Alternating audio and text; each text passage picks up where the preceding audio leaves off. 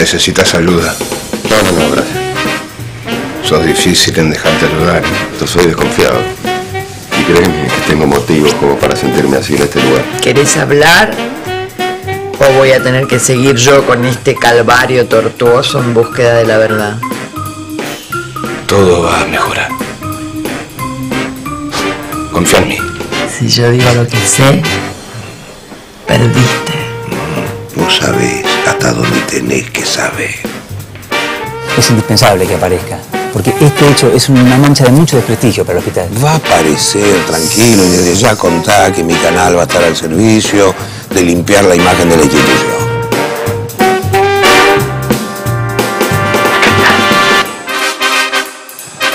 Hola, sí. Sí, todo perfecto, todo maravilloso, sí.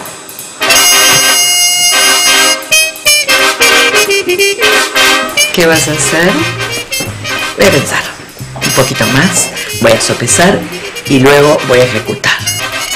Quiero decirte que es muy gratificante verte desesperada. Es casi como decírtelo, como un abrazo para mi alma, Amanda. ¿Conseguiste? Sí, lo pedís, lo tenés, bombón. Ahí está. Bien. ¿Qué es lo que querías? Ahí está. Yo me siento un hombre araña realmente. Quiero combatir contra todos los malos de este mundo. Quiero que desde ahora me llamen Super Chef.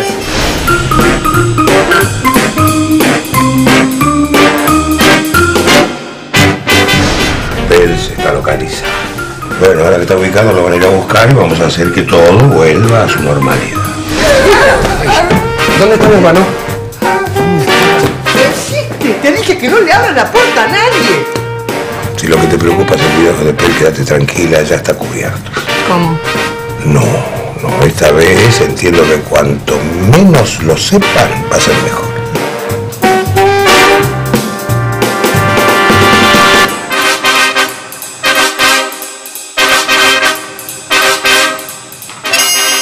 Todo esto fue orquestado por Franco, está clarísimo. Llegué al lugar, no tuve ningún tipo de impedimento, nadie me detenía. Fui ahí a un lugar que estaba la medicina me miraba y decía, llévame.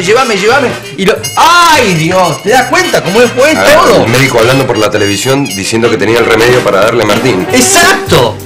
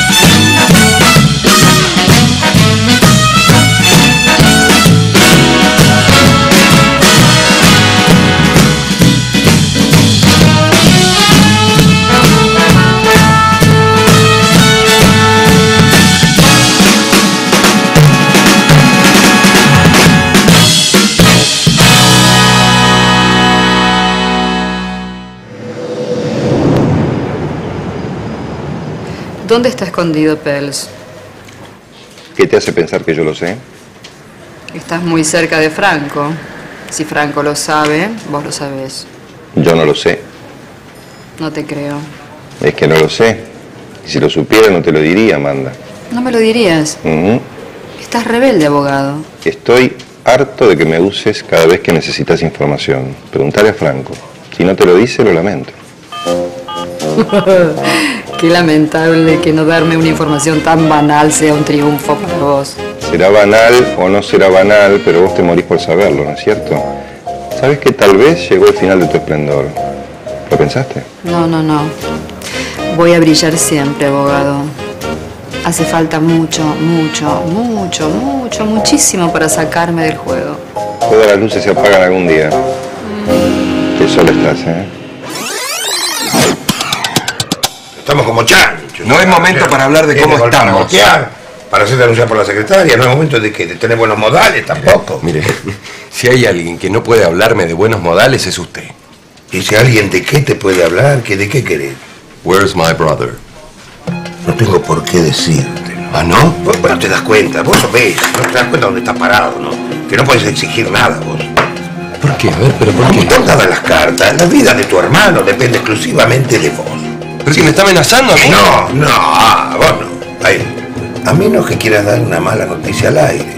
¿Y qué tipo de noticia, Franco? Se halló el cuerpo sin vida de Gonzalo Echagüe en un descampado. ¿Quieres decirlo?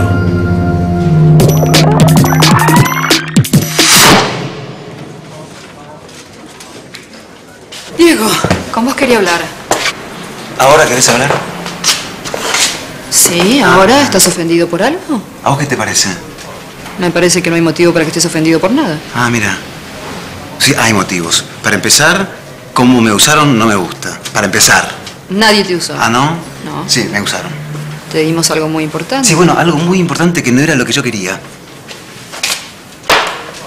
Pasa, por favor.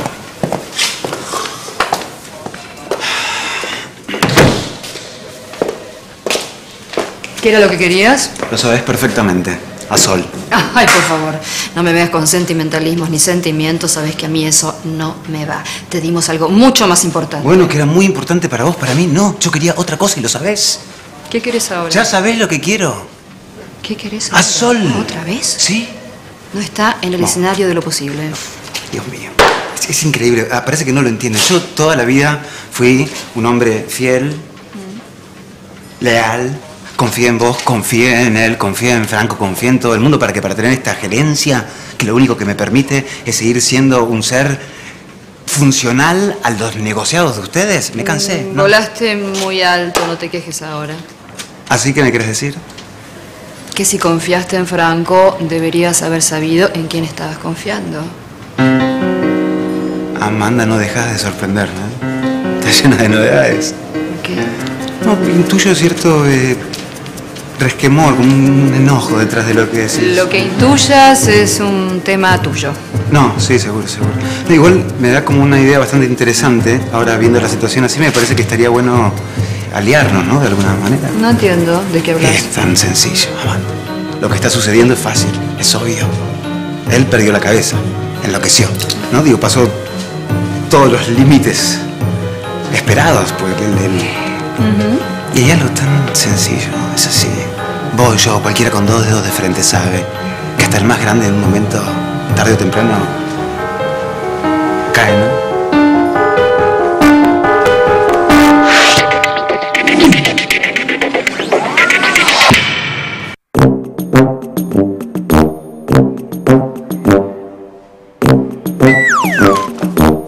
Mi amor, ¿otra vez te quedaste dormida leyendo? Sol.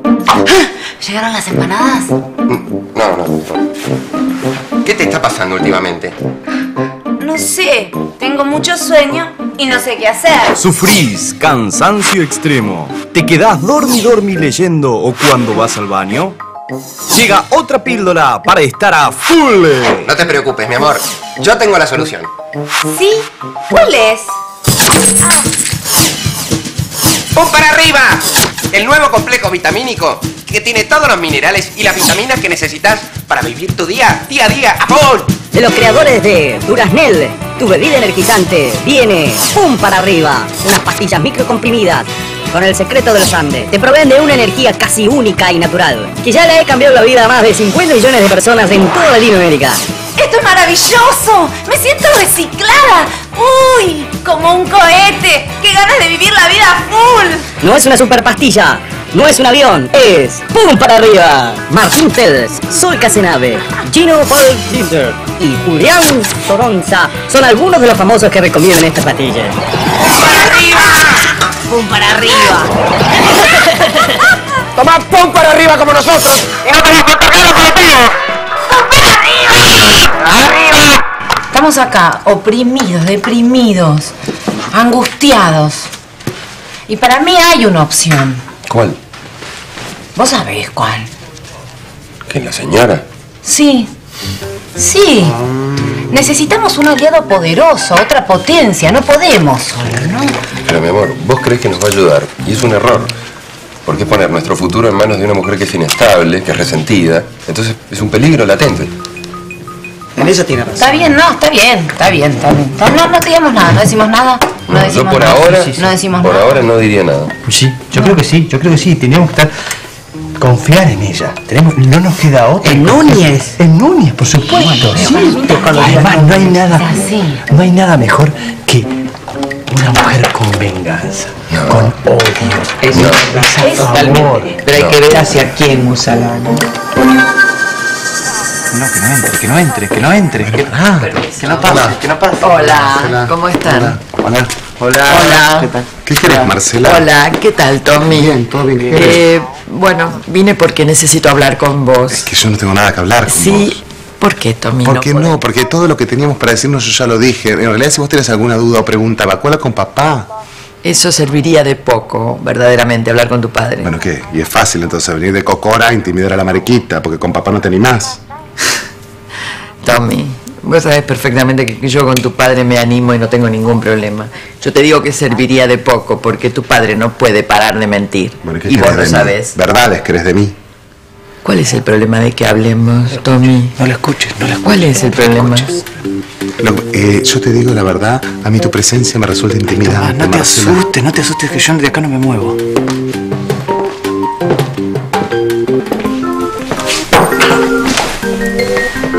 Vení, Tommy. Yo no te voy a hacer mal. La venganza es un manjar, es un plato que vos comés y después te da colita. Tibio. No sé, a mí no se me ocurre otra cosa. No, espera. Para mí es la única opción. No te des Ok, hagámoslo. Pero tenemos que ser muy cautelosos y tener en cuenta que en Franco no se tiene que enterar que nos aliamos al enemigo. Eso es importantísimo. ¿De acuerdo? ¿Por mí? No, bueno, por vos sobre todo. Le decimos entonces. Pero sí. Yo creo que Sí, yo voto que Se sí. lo decimos. Sí. Paren, chicos, Yo chicas. voto sí que ¿Qué sí. hacemos? Yo también No, no estamos haciendo un chiste. Ahora no. No. Ahora no. Por eso. Mi amor, mi amor. No. Vos y vos callaste la boca. ¿Qué? Justo vos. ¿Qué le decís, chiquitín, a él? Dame la mano. Yo no te quiero hacer mal, Tommy. Yo quiero que vos me cuentes algo más de tu relación con Martín. ¿Por qué? Porque yo tengo que pensar muy bien lo que voy a hacer y yo tengo que hacer algo. Y no quiero dañar a personas que no tengan nada que ver. Digamos que a mí me importan mucho los daños colaterales. Ay, Marcelo, no lastime gente inocente y a papá tampoco. Tu papá no me tiene sin cuidado después de todo lo que me hizo. Al que no quiero lastimar es a vos y quizá a otras personas más. Y entonces quiero saber, para saber cómo tengo que obrar yo. ¿Entendés? Yo, Tommy, no te quiero hacer daño, no, yo te quiero a vos. Pero que en realidad no hay mucho para saber. En realidad no hay mucho para contar tampoco. Es que a este hombre yo lo amo más que a mi propia vida, ¿te das cuenta? Y yo todo lo que hago lo hago por él. Todo lo que vos me decís a mí me resulta tan familiar, Tommy. Tan familiar. Y te entiendo tanto.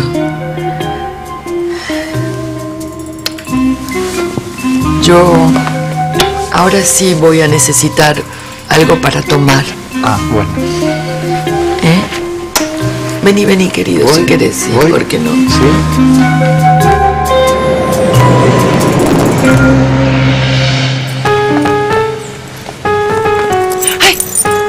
Ay, me asusté. Tranquila. Bueno, acá están. De más está decirle que... Sé muy bien lo que tengo que hacer. ¿Seguro? Seguro. No, digo, ¿no se traerá una de las suyas entre manos que...?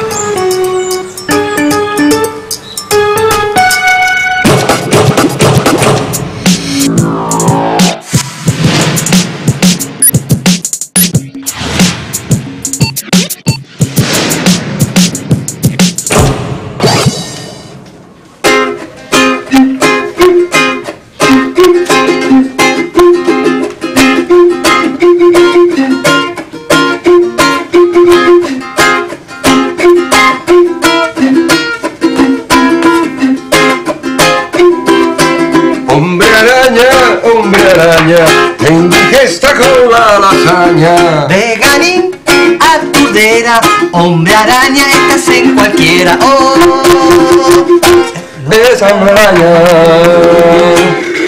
Me olvidaba. Te traje las invitaciones. Mirá. Muy bien.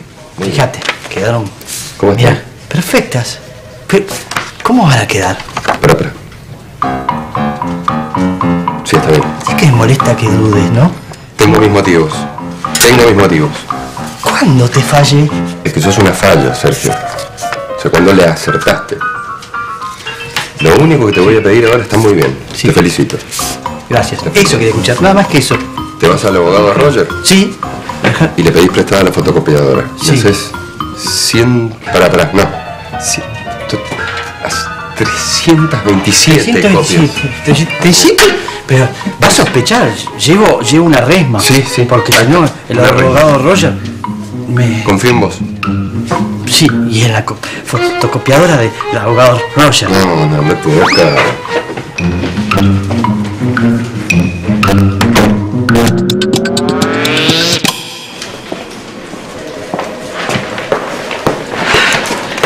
Uy, se me fue la mano.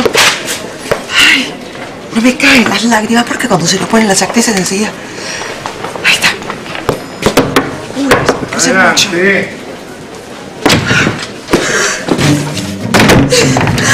¿Qué pasa? ¿Qué pasa? ¿Qué te pasa? Habla, por favor. ¿Qué hay? Franco, no sabes lo que pasó. ¿Qué pasa? ¡Explotó todo! ¡Todo! ¡Mi familia! ¡Toda la cuadra entera! ¿Murió alguien? ¿Qué pasa? ¿Qué hace? ¿Qué hace?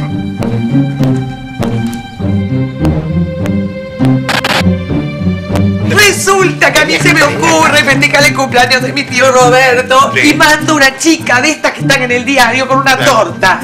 La chica va, la busqué en internet, búsquelo, torta.com. Yo se la mando, la chica llega con la torta encendida. Parece ser que la chica era pakistaní. Entonces, no sé qué, había puesto como unos explosivos y explotaron todos. Mi tía, mi abuela estaba con un camisón. ¿Hay muertos? No sé, vine directo acá para hablarlo con usted. ¿Qué querés que Mi haga? tía tenía puesto un desabillé de nylon. Se prendió. Tiene que ver la ropa. Calmate, vení, tomate un sedante, calmate, cuidado. No me vas a romper la computadora.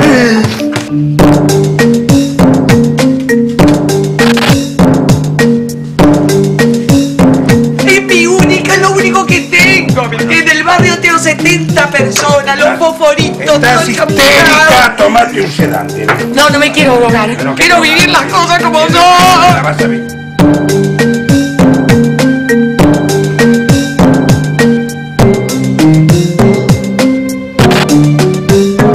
Abrí la boca. ¿Qué es? Dale, que sabés abrir la boca, abrí la boca, toma. Tomate esto, toma. Ay, me va a hacer bien, porque estoy... Deja, no toque. Ay, no veo nada. Espere, que tengo un mensajito, espere. Ay, parece que era al lado. Menos mal. ¿Al lado de qué? Al lado, no era en la casa de mi tía. Ay, menos mal, porque acá las noticias corren como locos. Bueno, estoy trabajando, a ver. Que me haya atendido, Franco. No es nada. Nunca me voy a olvidar que usted es tan paternal conmigo. Bueno, y... ¿Se acuerda esa noche en la fiesta que estuvimos juntos? Cállate la boca. Bueno, Como yo le estoy agradecida que usted esté conmigo. Bueno, cállate. Lo que entró en mi boca nunca saldrá. Bueno, espera, cállate, tómate dos. No, me llevo el frasco entero. Le agradezco un montón que me haya escuchado. Cállate la boca. ¿Dónde estás? Me puse mucho mentol, no veo nada. Pero está ok.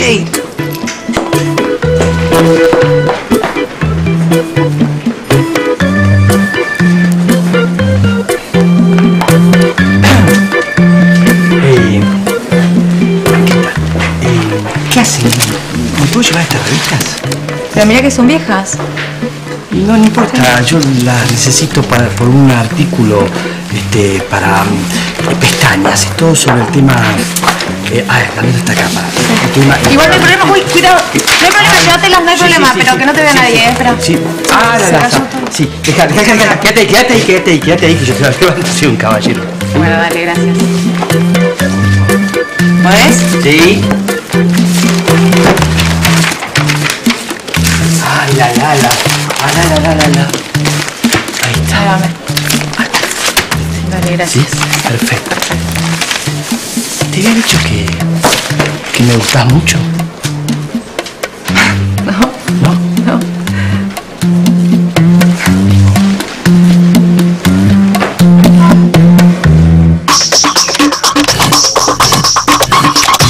¿Te ve yo, le gusta o le devolvemos el dinero? Siempre me dicen, Martín, ¿qué?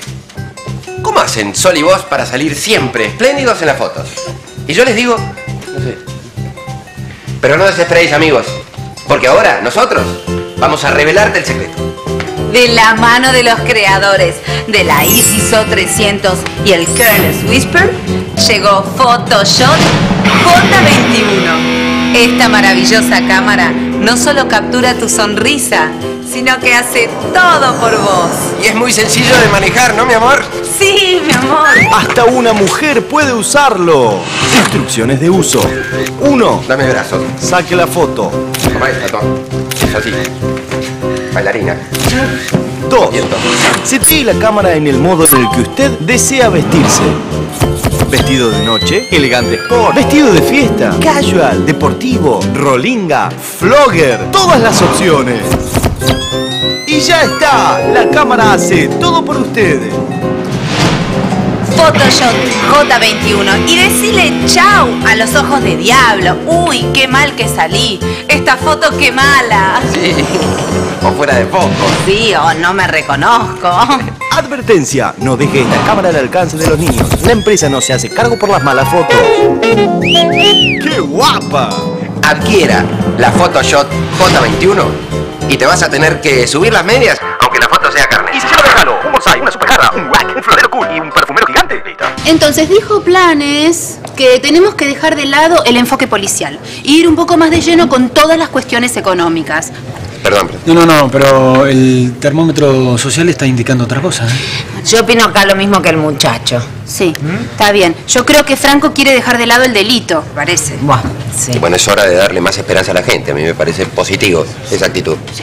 Bueno, perdón Martín, pero nosotros no estamos para darle esperanza a la gente, nosotros estamos para informar. Estás equivocada, Rana. No estoy equivocado, hay que informar. Informar bien, no lo que nos conviene. Mira, acá hay casos que han quedado sin resolver. ¿Sí? Por ejemplo, el caso Echagüe. ¿No es cierto? Sí, está bien. Bueno, es fundamental. Entonces, bueno, yo entiendo lo que vos decís, Sol, pero Planes es Planes y está ahora en un lugar que, bueno... Ah, esto, me olvidé. Les trajeron para ustedes. ¿Qué es eso? No, se me dio Alejandra. ¿Qué es eso? No, un evento. No. Seguramente son esos eventos sociales a los cuales estamos acostumbrados y ya estamos huevos en llanta. Ok, bueno, no, perdón. No, están locos. No están locos. ¿Por? Porque tienen que ir. No. Amanda, no. Esta vez van a ir. Es su trabajo y su obligación. No. Lo siento.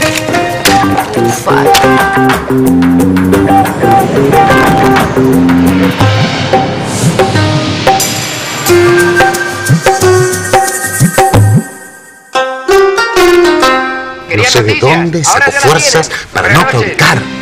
No claudiques.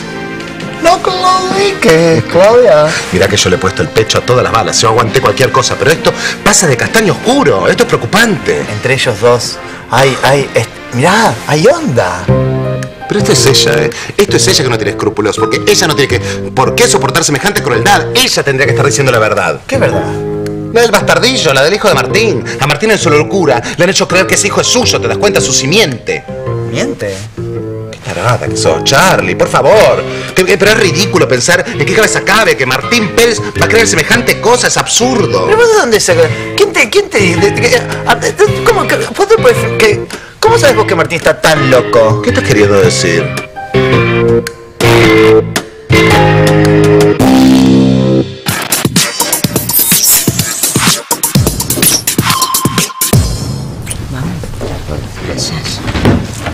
Sin apuro que nadie los corre. ¿A dónde van? Tenemos que irnos, Franco, ya es tarde, ¿no? Bueno, la hora en que se van es algo que decido yo todos los días. Pero tenemos cosas que hacer, Franco. ¿Por qué no se limitan a hacer lo que Amanda y yo les decimos que hagan? Es una salida que organicé yo, Franco. Es un evento solidario y me parece conveniente que asistan en este momento juntos. Ah, a mí también. Entonces, perfecto, vayan. Y no se olviden que los tenemos vigilados. Quédese tranquilo, Franco, que de eso nunca nos olvidamos. Mejor. Vamos yendo, amor. ¿Me permiten? Sí, haga. En lugar, me tengo que cambiar, tengo que hacer cosas. Hola, Tomás, soy yo. Ay, Martín, qué sorpresa. Te llamo para avisarte que voy a tener una cena, así que voy a llegar un poco más tarde. ¿Algo de trabajo? Es una cena a beneficio, y viste cómo es. Ya sé, no te preocupes, yo te espero despierto. Te mando un beso en... No, me alegra que haga las cosas con rectitud. Así que no solamente me monitorea desde su oficina, sino que en vivo y en directo. Soy un hombre de las noticias. El vivo y directo me hace crecer la adrenalina. Pero te felicito por hacer las cosas muy bien, por tu bien y la de tu hermanito, para que estén contentos y bien los dos. Ahí está. Suerte. Qué coraje, ¿no?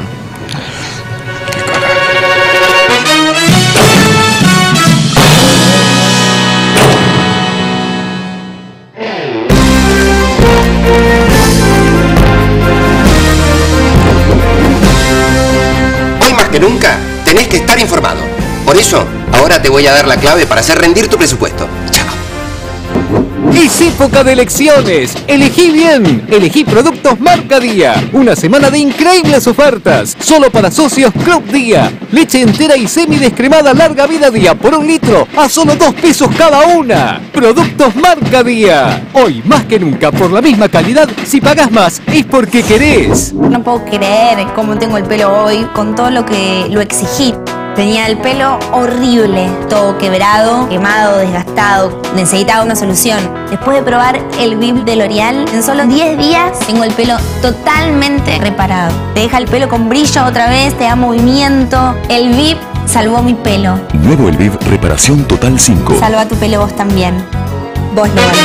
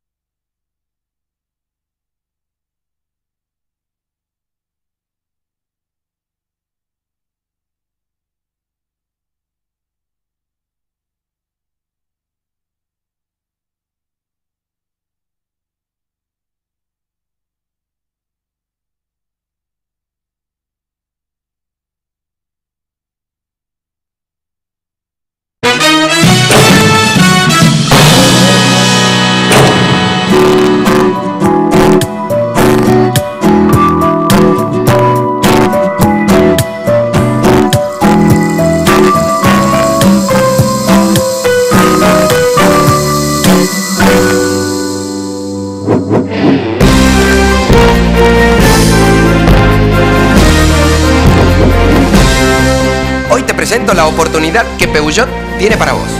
Podés tener un auto con caja tip Electronic System Porsche al precio de una caja manual. Aprovechá que es bonificada, mirá.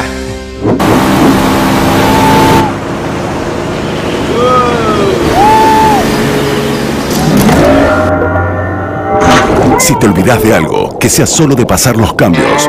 Tenés ya tu Peugeot con caja automática bonificada en toda la gama 207 Compact y 307.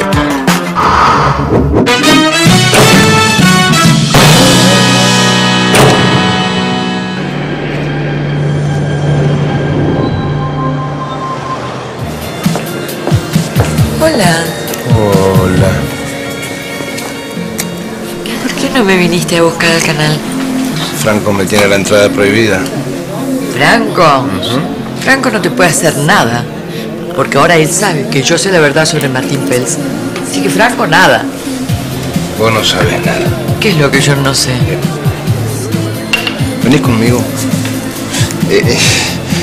Quiero que conozcas la verdad sobre Martín Pells, ¿puede ser? ¿A dónde voy con vos? Hay muchas cosas que vos no sabés, vamos. Pero... ¿Y vos sí la sabés? La verdad es una sola. Vamos. Por favor.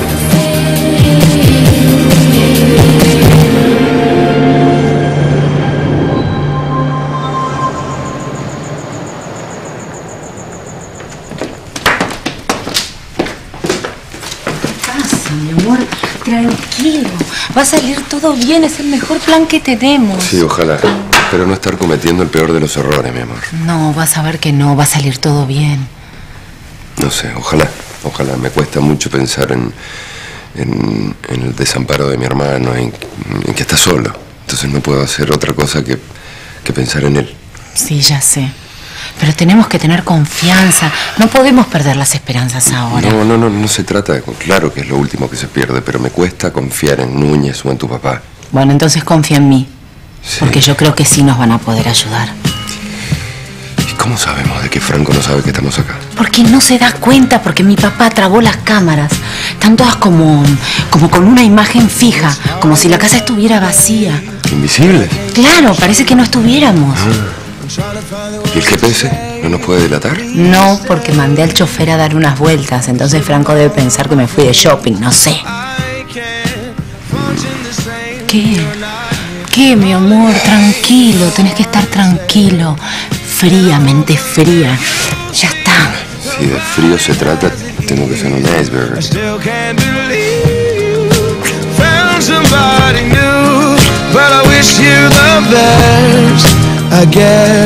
un fenómeno que crea nuestro país. Como otras organizaciones que hoy reacondicionan viejos equipos, la Fundación Equidad... Hola. Hola, Marcela. Hola, ¿cómo están? Muy bien, bienvenida, Marcela, te estábamos esperando. Gracias. ¿Esperándome a mí? Sí, a vos. ¿Por qué? Te vamos a contar una historia. Vas a saber toda la verdad, Marcela. ¿Nos podemos sentar? Por favor.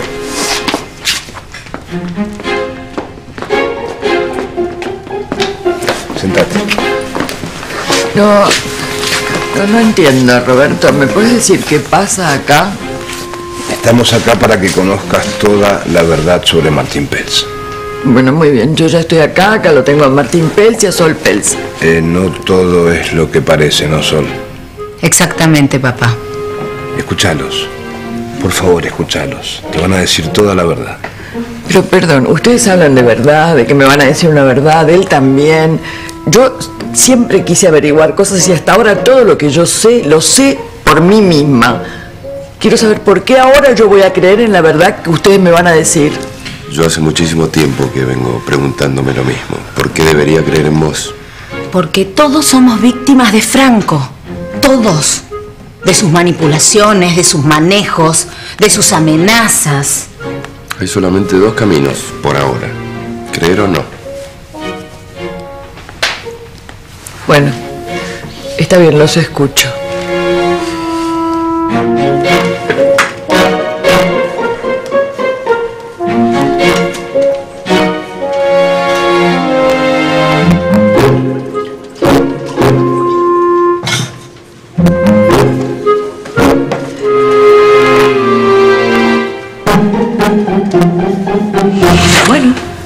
Vamos, los escucho. Bueno. El que está en coma, Marcela, es el verdadero Martín Pells. Yo soy Gonzalo Echagüe y lo estoy reemplazando desde hace un tiempo. ¿Qué? Te está diciendo la verdad. ¿Vos no sos Martín Pells? No, soy Gonzalo Echagüe. El hermano de Martín. No entiendo bien, no sé qué me están diciendo. Y ahora vas a entender, hay muchas cosas que tienes que saber, Marcela. Bueno, por favor, decímelas. Martín sufrió un accidente, por eso está en coma. ¿Qué le pasó? Sí, tal vez esta sea la parte que menos te guste porque en cierta manera vos estás relacionada. Por favor, chicos, cuéntenme todo, por favor. El día que va a contarle a Franco que renunciaba de Mega News para ir a trabajar a tu canal. Ah, o sea que él iba a trabajar en mi canal. Sí. Seguí. Y en el momento en el que él estaba con Franco y le dijo que renunciaba, discutieron y forcejearon. La discusión fue empezando a elevarse de tono y Franco lo empujó, Martín, cayendo y golpeando su cabeza y quedando en coma en el acto. Bueno, desde ese momento yo lo estoy reemplazando, hasta ahora. No lo puedo creer. Permiso. ¿Puedo pasar? ¡Marcela! ¡Marcela! Marcela.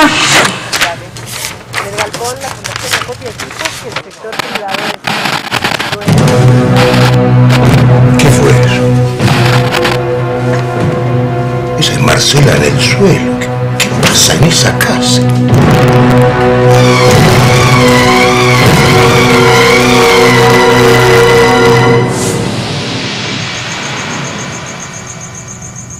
Marcela. Démosle un poco de alcohol. Marcela. A ver, Marcela. A ver. Dale un poco de eso. ¿Estás bien? Ahí está. Está volviendo. ¿Estás bien? Servite, Marcela. ¿Qué pasó? Te desmayaste, Marcela. ¿Querés? Toma. Es un sorbo. No. Ay, lo que me dijeron es verdad. Sí. Seguro que es verdad, no. Es verdad, Marcela, es real. ¿Qué sentido tendría que te mientan? No, pero a lo mejor lo que ustedes están diciendo es una nueva jugada de Franco. A lo mejor todo esto es un invento de él para Marcela, manipularlos a ustedes y a mí. A lo mejor de nuevo nos están mintiendo. No, Marcela, no, es así. este hijo que yo estoy esperando es lo más real que me pasó en la vida. Y su padre no es ni Martín Pells ni Diego Planes. Su papá es Gonzalo. Nuestro hijo.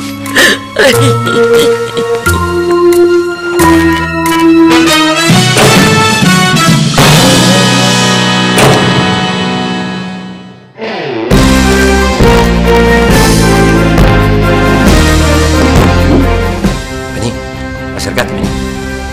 Macro tiene algo importante que contarte. Mira. Macro te acerca a la mejor forma de tener lo que deseas. Porque con las tarjetas de crédito puedes financiar tus saldos y consumos hasta en 60 meses. Entra a nuestra web o llama al 0810-555-2355 y descubrí muchos beneficios más. Macro, tu banco cerca, siempre.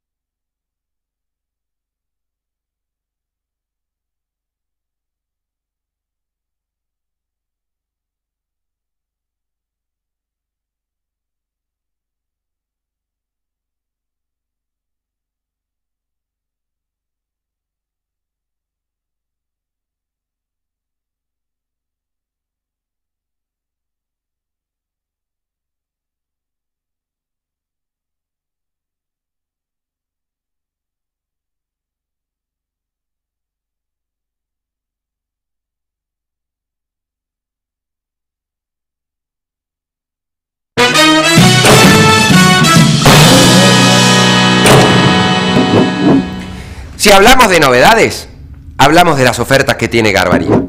Oferta de último momento. Microondas digital Whirlpool con traba de seguridad para niños, con tarjeta Santander Río, en 18 cuotas sin interés de 30 pesos con 50. La oferta más exitosa está en Garbarino.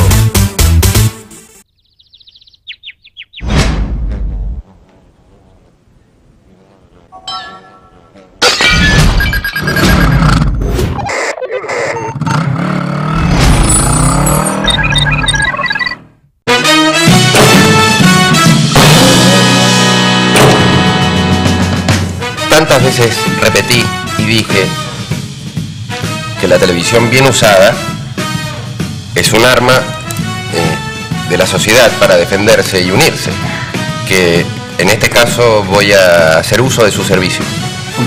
¿Qué está pasando? ¿Qué está pasando? No, pero ¿por qué se está yendo de la rutina? Quiero aprovechar la masividad de este medio para manifestar mi preocupación por el estado de salud del actor Gonzalo Echagüe. Te estás extralimitando. Yo me estoy extralimitando con las barbaridades que vos hiciste. Mandaste preso a mi hermano, sabiendo que tanto él como yo te fuimos leales todo este tiempo. Que hace 20 años que estoy detrás de esto y tengo mucho miedo de que pase algo. No, ahora no va a pasar nada. Yo voy a estar con usted a muerte y ahora vamos a lograr el objetivo. No sé si hicimos bien. ¿Con qué? ¿Con qué de todo? No sé, Núñez, confiar en Núñez. No sé si está bien confiar en Núñez. Tengo que hablar con Roberto. ¿Qué pasa, Juan? No, eso es lo único que no me cierra. ¿Roberto? Sí, no confío en él. No lo puedo creer. Por eso ahora yo la quiero ayudar. Para que Franco la libere. ¿Averiguaste lo que te pedí? Obvio, Gonzalo y Sol no fueron a ningún evento benéfico. Entonces están haciendo algo a espaldas mías. Hay algo oculto. ¿La querés ayudar? Más que nada en el mundo. Pero Franco tiene las pruebas para meterte preso. Y también lo tiene a Martín Pells. Yo algo voy a hacer. ¿Qué vas a hacer? No podemos permitir que estén juntos. No podés evitar que se deseen, Franco. Y dejá de tirar de la cuerda porque va a explotar algo y la onda expansiva nos va a llegar a nosotros. Necesitábamos un aliado. Pero no creo, mira, cómo están las cosas entre ellos, yo lo dudo que arreglen algo. Me parece que lo primero que hay que hacer es rescatar a Pells. Estoy de acuerdo. Eso es prioridad uno. Igual si no habló hasta ahora, no creo que hable. No la conoces, eso no significa nada. Mira, ella te puede odiar mucho. Creo que es más importante. ¿Qué pesa más? ¿Su amor por la facturación o su odio hacia vos?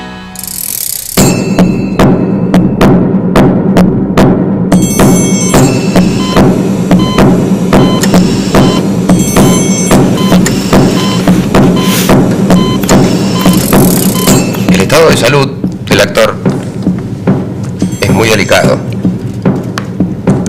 Está en coma y fue secuestrado de un hospital. Lo mato, esta vez yo lo mato. ¿A Martín o a Gonzalo? A Gonzalo. Esto ya es una cuestión personal. Ayúdeme a encontrar a Gonzalo Echagüe. Y quiero que escarmiente de una vez y para siempre. Por eso lo digo. ¿Qué es lo que decís? ¿Qué? Que tal vez llegó el momento de ponerse más extremos. Yo les repito que se trata de vida o muerte. La salud de Gonzalo Echagüe depende de todos nosotros.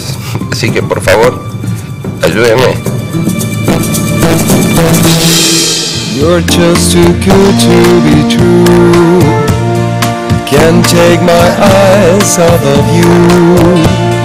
You'd feel I have